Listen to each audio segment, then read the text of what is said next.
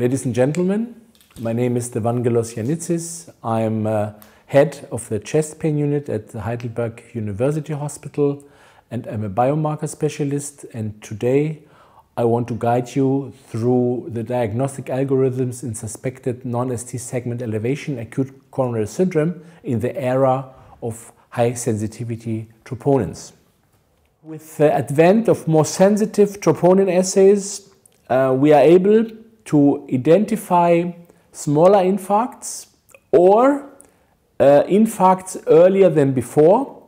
So by reducing the diagnostic threshold from high concentrations to low concentrations, we reduce the so-called troponin blind window, so we can detect smaller infarcts or infarcts earlier. And that is very important because we are facing a very busy emergency department in many hospitals worldwide. We call that phenomenon an overcrowding. You can see on the left side of this picture the many people who are waiting to be seen by doctors, who wait for therapies. And on the right side, you can see that the numbers of patients who present to emergency departments in the UK was increasing very fast, while the numbers of confirmed infarcts or confirmed unstable angina as a part of the spectrum of acute coronary syndrome was stable or was even slightly declining. So more patients present with unspecific chest pain and challenge emergency departments because they increase the workload to them. And decongestion of such crowded emergency departments is of paramount importance. ESC guideline recommendations from 2020 now always recommend the measurement of high sensitivity troponin for patients with suspected non-ST segment elevation SCS. The blood draw should be taken immediately and the results should be back after 60 minutes. If this is not possible, then there is a necessity to have a point of care test that allows faster reporting times. And guidelines recommend fast protocols with a preference of the 0 and 1 hour algorithm over the 0 and 3 hour algorithm, and a 0 and 2 hour algorithm is an alternative to the 0 and 1 hour algorithm. So far the guidelines.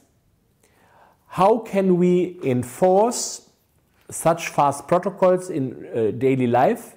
How can we ensure that we are able to take blood draws in intervals of 60 minutes? So the guideline authors recommend to ignore the result of the first blood draw, to take the second blood draw as a default, so after a fixed interval of 60 minutes, and then interpret both results together. But this may be associated with additional costs in the lab, because in about 30 to 40% rule out or rule in of a patient may be feasible using a single blood test at admission alone. So the most recent survey on the use of high sensitivity troponin showed that only about 41% of hospitals worldwide use high sensitivity, and many hospitals don't use the appropriate 99th percentile values that should be used. And if we look at the fast protocol implementation, the 0 and 1 hour protocol, the 0 and 2 hour protocol, and even a 0 and 3 hour protocol that is recommended by ESC guidelines since 2011, the rates of adoption are quite low. As you can see in this figure, for 0 and 1 hour protocol, the rates across all continents is mostly 10 or slightly above 10%. Now, the quality of point of care tests has improved, the sensitivity is getting better and better, and the first high sensitive troponin I assays used on a point of care platform are now available as commercial assays. One example is the PATHFAST troponin I assay that has been cleared by the FDA as a high sensitivity point of care troponin assay. And for this assay, a fast protocol is already available with the ESC recommended 0 and 1 hour retesting.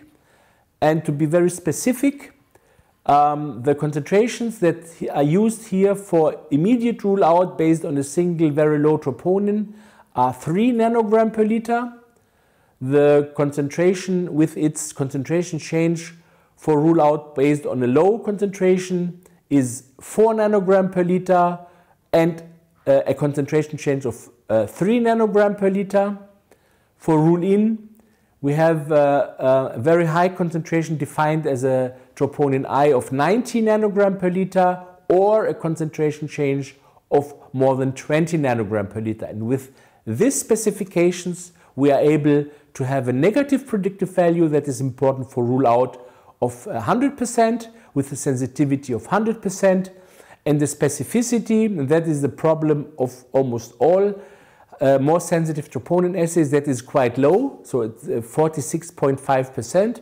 For this reason, we need serial testing and clinical judgment, and the proportion of patients that can be ruled out based on this troponin sequence is 37.2%, which is very, very similar to the performance of other fast tests. And this is a table showing that the PATHFAST troponin I assay is already included in the ESC guidelines 2020, is shown here. For the 0 and 1 hour algorithm, this is the table above.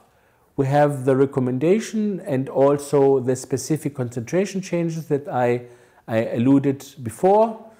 And you can see that the 0 and 2 hour algorithm is less well elaborated and is not available for all commercially available troponin I assays. Particularly newer troponin I assays have still to work on the concentration change and thresholds for diagnosis. So this is something that the PATHFAST has already established. Thank you very much for your audience and hope to see you again.